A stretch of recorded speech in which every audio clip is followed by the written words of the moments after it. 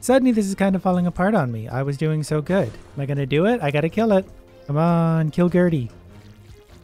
Think about all the stupid things we could do with a game like this. There's 1,000,001 power-ups for me to play with, like this one.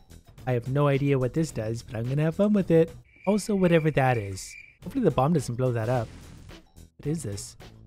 I can wiggle it. Okay, moving on. That's nice. And let's try the angry door. That actually did damage. Good to know. And... oh, I can get to it. Good news. Okay, we got pills. We can swap pills and that's it. But we'll take the purple one. It's definitely going to be a bit of a learning curve trying to get used to all the enemies. But with a little bit of my stupid luck and persistence, we'll be there in no time. A match? Tastes like burning.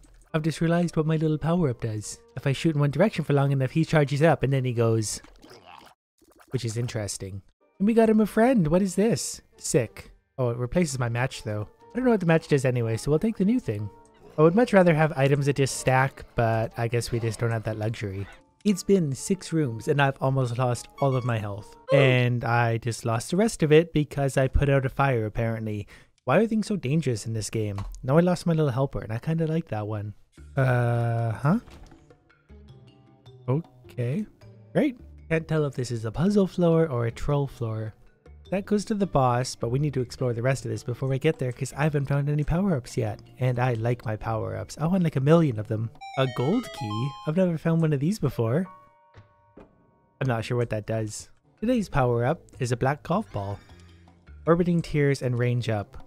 Interesting. That doesn't really seem very helpful because now I can't aim anymore. Oh. I should have been putting out torches this entire time. Although that one killed me in the last one. I put these ones out accidentally, but they healed me. And all I can do with this is play air hockey. So that's fun. And I can't get to the chest because I don't have any bombs left.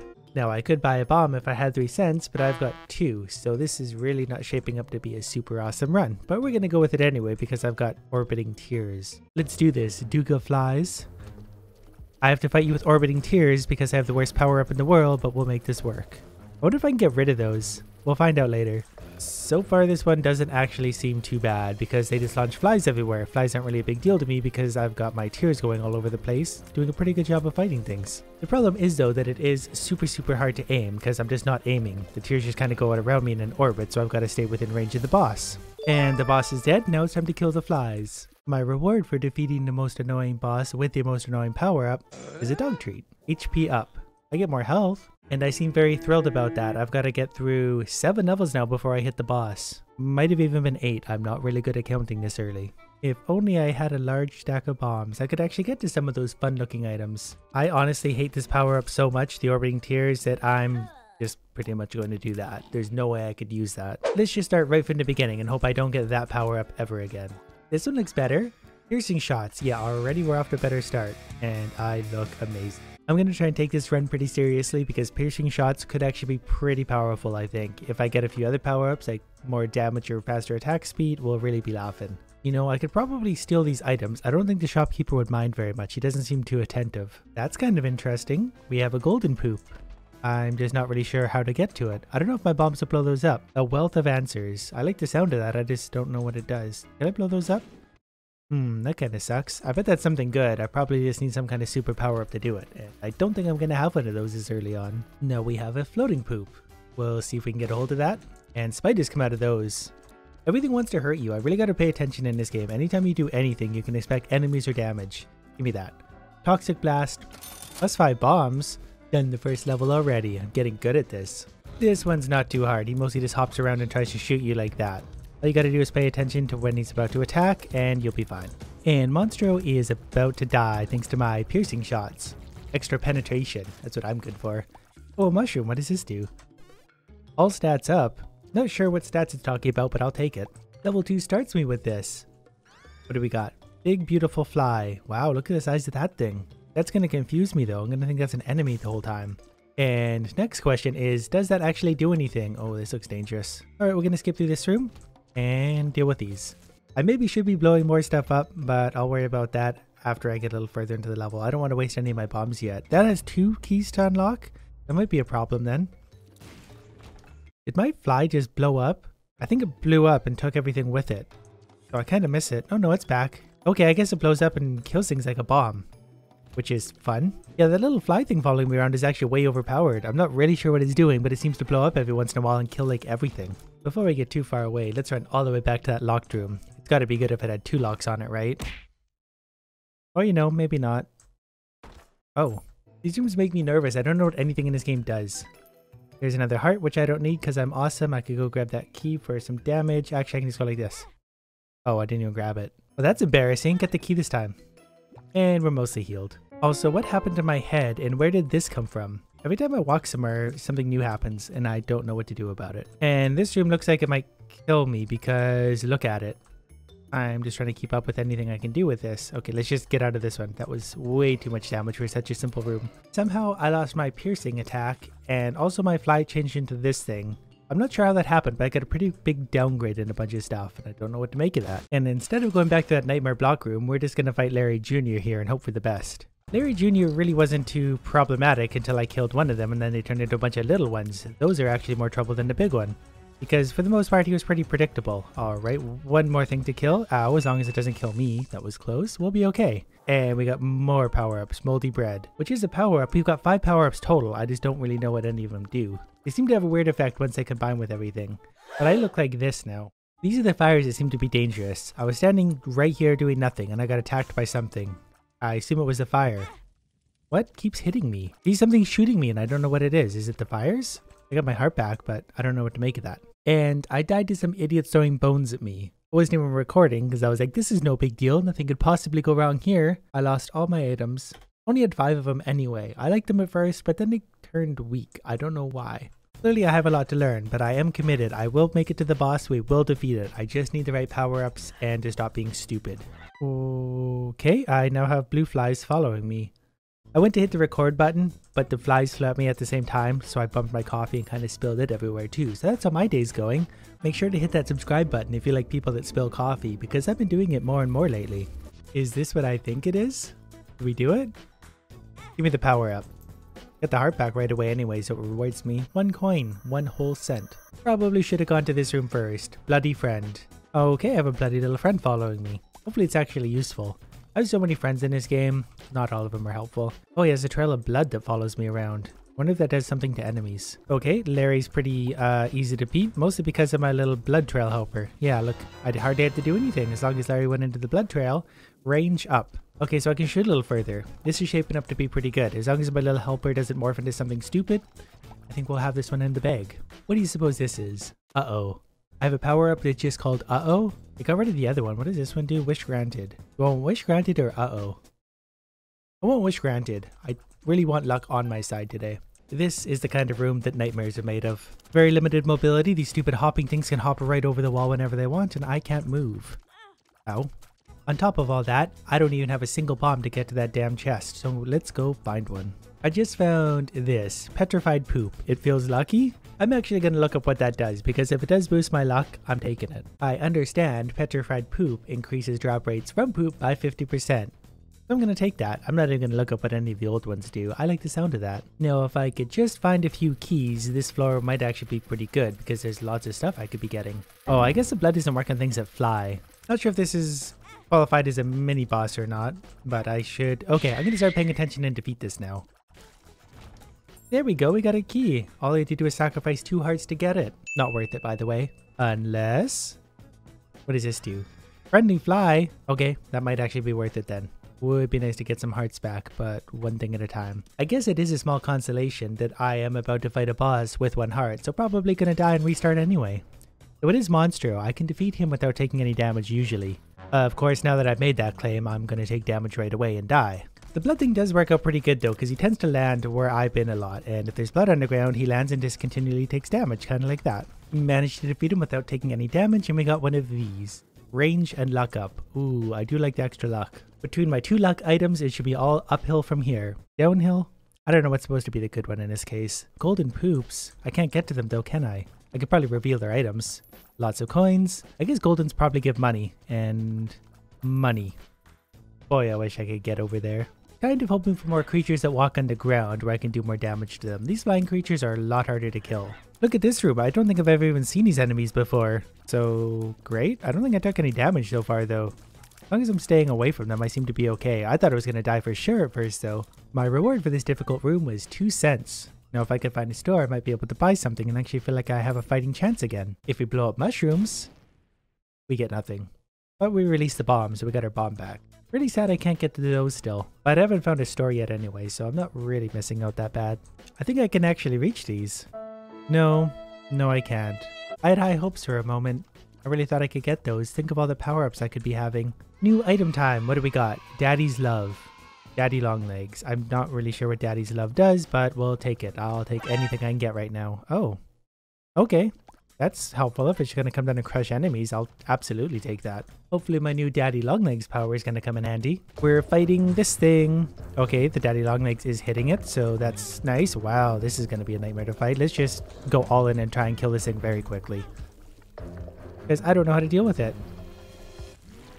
Okay, we're done. Daddy Long Legs, big help. Glad we could have you. What does this do? Luck up. We're going to have so much luck. We're getting all this luck. We're finding all these items we can't reach though. Or maybe not as lucky as I thought. I would assume the bottom right one is luck. It looks like a clover and it's only 2. I could be wrong, but we should have 3 items to boost our luck. This room might be the end of me, legitimately, because there's a lot going on. Yeah, I can't keep up. When there's 4 things suddenly attacking me, I'm doomed. Well, that sucks. That was shaping up to be a really good run. I had good power-ups. I was just getting really bad luck with all the rooms, enemy-wise. Which is kind of funny because I had better luck than I've ever had before. But for now, I'm going to apply the undermine strategy. If I don't get good power-ups on the first floor, I'm going to restart until I get the ones I want. New run, projectile protection. That might actually be pretty good to help keep me safe. Projectiles really are the only thing that do a lot of damage to me. The enemies themselves I tend to stay away from, but it's those rooms that are kind of the bullet hell rooms. Those are the ones that get me. I'm liking this floor already. There's lots of healing in that room I was just in, so I can sacrifice some to go in this room where I get 2 chests full of a pill and a pill. I don't know the difference between these. I'll take the red one. Is there like a big source of money I don't know about? I always get to these stores, but I never have enough to get anything. For defeating Larry for the billionth time, we get belly button. What's in there? I don't know. What is in there? Does it just give us more items? No, never again. I don't know what any of these do. So what does the red poop do? Nothing? Looks like nothing. Joker. Or the red pill.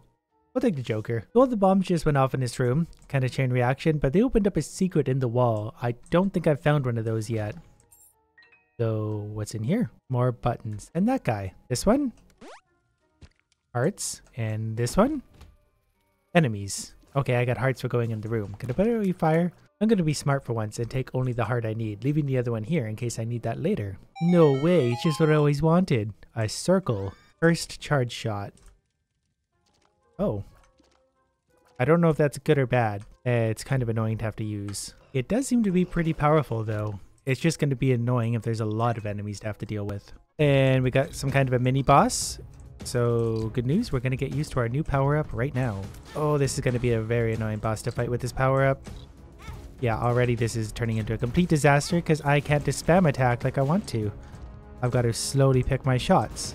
Idiot is now dead. We got a power-up. Reusable ranged bomb. Well, fine, I'll take that. I would rather have another passive ability because thinking is troubling for me. Another room that might be the end of me because there's too many enemies and I can't use my attacks properly.